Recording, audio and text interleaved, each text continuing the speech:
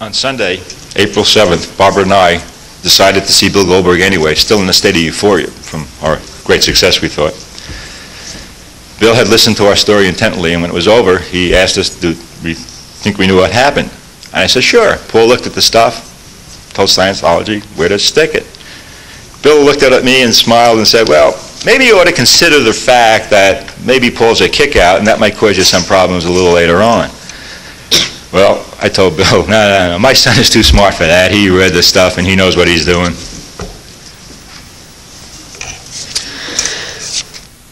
Yeah, sorry, folks. When Paul returned home, we realized that though he was removed from Scientology physically, he was still a Scientologist. This was very disappointing. This was like winning the lottery and then losing the ticket. Barbara and I left information critical to Scientology in cults all around the house, hoping he would be curious and read it. We also openly talked about cult awareness in front of him, to his great anger, but our enjoyment. While Paul was in Florida, we told our daughter what had happened, and she insisted that we arrange for her to come home for a weekend to visit after Paul's return. In the interim, she did her own research and arrived home armed with information to share with us, and she was very supportive of her brother. Well, in the same way that I didn't understand why Matt was so upset, I didn't understand why my sister was so concerned. As far as I was concerned, my parents were deceived by suppressive people into thinking Scientology was bad, and that's the problem. Why is everybody else so upset? About a week later, after getting back from Florida, having no school, no job to go to, I figured I might as well apply for a job. I answered an ad in Newsday, the Long Island newspaper. Took a job for a company called Cobra, which also goes by the name of Impulse or Wholesale Warehousing Industries, WWI. And they sent me out store to store with merchandise, calculators, flashlights, selling all this stuff because I was going to get rich, be a millionaire. And of course, every morning there's, chanting and sales meetings. You can get the idea. This time it didn't take us long to figure out what was going on. I called Paul's cult leader and told him, hey, we just dealt with the Church of Scientology. Don't you mess with me. Within an hour, Paul was home, and this time we had an argument. This was World War III. I told Paul that we really needed family counseling. I respect his beliefs, but we have to learn how to live in the same house with different beliefs. He agreed to see Bill Goldberg, by the way, who is another American superhero. And Paul agreed to give Bill 1 hour. After 2 hours, Paul decided he didn't want to hear anymore. As Paul left the room, I looked at Bill and thanked him for his help. And though he may not have helped Paul, he was a great help to Barbara and I. Bill just looked at me and said, Paul's not going back. I said, how do you know? He just shrugged his shoulders and says, I just don't, but he's not going back. We all got into the car and took a long ride home, which to me seemed very uneventful. Well, actually, it was quite eventful for me, inside. What Bill did was actually very effective because at this point I was still calling my parents suppressive. I was accusing them of being controlling parents. So Bill got my parents to go through my entire life. When you joined the Boy Scouts, did we tell you that you couldn't do it? No. When you wanted to join the drama club in high school, did we tell you couldn't do it? No. When you wanted to go to Hofstra University, did we tell you no? When you chose your major, who chose your major? Well, I did.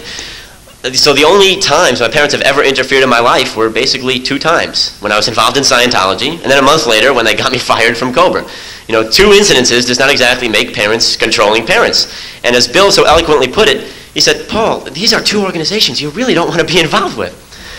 And so that really, kind of put me in my place. And then Bill was very fair about it, though. He was more of a mediator than a therapist or a counselor. He actually told my parents to back off. He suggested my parents might be, promoting the problem by pushing this cult awareness stuff on. He said, back off, give him room.